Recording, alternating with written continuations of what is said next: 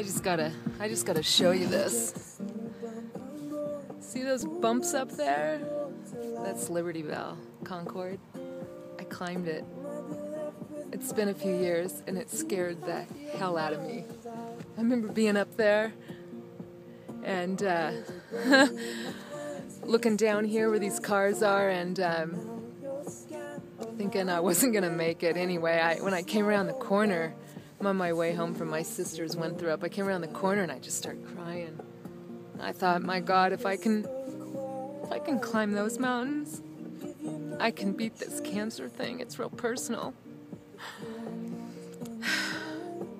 In fact, when I was on that mountain and I had all those harnesses on, I remember my left breast was killing me, and there was an ER physician with us on that climb, and I actually talked to him about it. And actually his wife at the time had breast cancer. I mean, so when I look at Liberty Bell, I mean, that's everybody that climbs, even, around the world knows Liberty Bell.